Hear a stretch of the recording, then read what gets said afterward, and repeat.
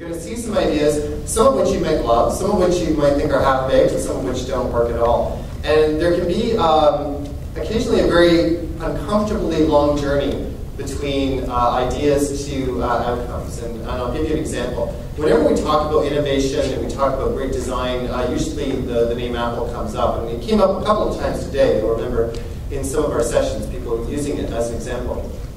One of the things that some of you might not know about Apple is that when Steve Jobs came back to help save the company from some of the troubles that it was in, he didn't go out and hire a new head of product design. The man who has actually created the iMac and the iPod and later the iPad, Jonathan Ive, he was already working at Apple for 5 years.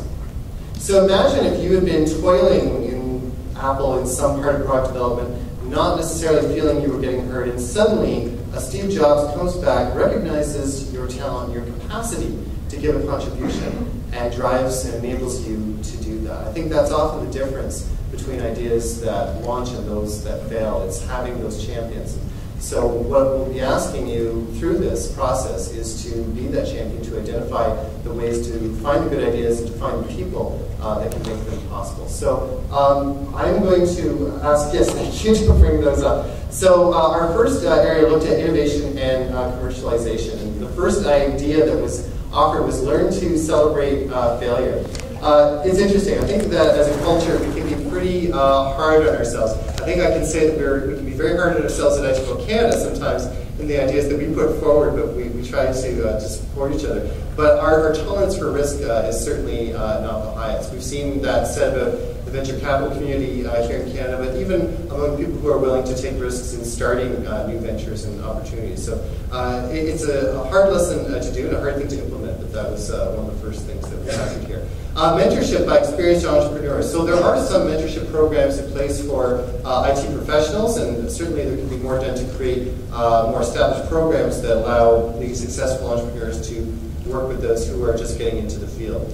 The other idea was to build a hub for everybody, something that would bring this fragmented community closer together, because we have Technicity, we have the Mashable organizations, there's Startup Toronto, there's a whole slew of these things that are going on almost every week and every couple of nights. So how can we bring that together? I think that's something that we'll be talking about a lot more in terms of the future of the Technicity website and certainly the future of HiMY.ca. So stay tuned for that. If you could move to the next slide, please.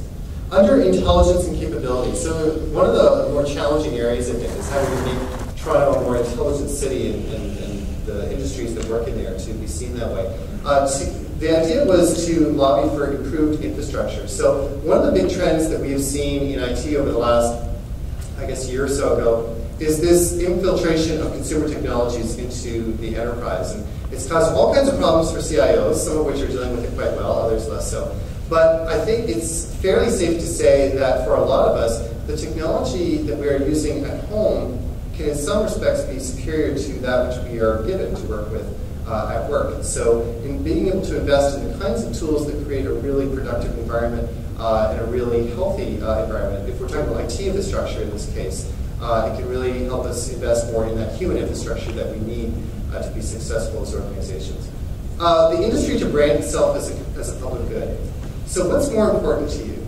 To make sure that your garbage is picked up on time, or that the technology systems that you depend upon every day at work and at home are running to their best capacity? I don't know if we've yet gotten to the point where we equate those things with the same level of criticality and priority, but it needs to happen in order for us to have a city that can be perceived not only as intelligent, but as efficient and capable. So it's not just something that the city has to do from a municipal level, but that we have to look at as employers and as startups. For companies to realize the potential of immigrant networks, so maybe not the best way to describe that, but I think what we're talking about is making sure that we have a very inclusive and diverse workforce. Some of you may have been attendees at the recent Toronto Tech Talent Summit that was organized by ICTC, where they talked a lot about this and what companies are trying to do to look at skilled labor and how they can acclimatize that and bring that into organizations. We need to do a lot of work in that area, not just at a high level, but as individual employers. Next slide, please. Integration and collaboration. I popped into these sessions as they were going on. And, there was one that was raised, it was mentioned by a facilitator at that table, Anthony Iannucci. I don't know if he came up with it, but it was the idea to have sort of a stock exchange of ideas within companies. And as you put value towards some ideas over the others, they would rise to the top and you would act upon them. A really interesting idea. A national skills database. Again, ICTC actually I think has done some work in this area already, but the problem, of course, is that with new technologies, the skill set changes over and over. We've done a lot of stories already about what cloud computing has changed in terms of what organizations are looking for, from people to not just deploy networks and to optimize technology, but also to understand the new kinds of vendor contracts and the new kinds of sourcing, and to be not legal experts, but being able to know their ins and outs before they commit to things. We'll see all kinds of other new skill sets emerge as mobile becomes more pervasive. Certainly as people get better at grappling with big data, as it's called, so the need for data scientists and people like that. How do you find these people? What do you pay them? And what other kind of compensation can you give them to make them to feel wanted as a part of your organization? A mechanism for ongoing communication after technicity. This is something that has been coming up, I think, all day long. This is such a great event, and it's so exciting to talk to all these people. But what happens when you walk out of here? Well, I'll get to that into the last slide. But we have some ideas on how we hope to do that. But certainly, I think that it's a responsibility that should be shared among all attendees here. Is how do we take some of the relationships that are starting here in embryonic and build upon them, and make sure that we all stay as much on the same page as is possible with some of the tasks that are as big as we have here. To link the Toronto ICT sector with other cities globally. I think that we've all seen and read about, there are international mayors' councils, for example, that get together and talk about what's happening at a municipal level. I think in some respects, because we tend to, I think Mark referred to this in his presentation, where Toronto wants to kick New York's ass, there is a certain degree of competition between cities to be the locus of talent and innovation. But how can we actually communicate in a way that is non-competitive, but is still nurturing and supportive of all the shared goals we want to do? Because, at the end of the day, I think what we want is technology that will make life better for citizens, for businesses, for employees, and for everyday people. So how can we start to do that? Next slide, please. Talent is probably one of the biggest challenges that we have to talk about here today. So the idea to create a farm team network from K-12 to university. Well, K-12 to university, that is kind of already the farm team for all of our industries, but what I think that this idea is talking about is how do we more specifically encourage people to pursue careers either in computer science directly, or take what they are learning in other programs and augment them towards contributions they could make. I went to school for journalism. I don't have a background in computer science. I talk about technology all the time, and there's always that kind of fear that what if people find out that I don't have a degree in IT? I think that there's a lot of that in, I think Sarah Diamond in her presentation this morning spoke to that even careers in the humanities can be valuable contributors, because so much about technology is learning more about the way people behave. And so we're seeing more anthropologists and people from all kinds of other backgrounds start to make their way into the industry. We need to learn how to do that and start to map out what those career paths are and help guide our young people towards that. To reach out globally for talent. So this speaks, I guess, back to the earlier idea around diversity and inclusion, to make sure that there are easy avenues for people to migrate here and to bring their skills, their talent, and experience, and that we can easily recognize their value and that they can find work that's fulfilling to them. A very practical idea, which was for Technicity to create a job site / resume web service for the GTA.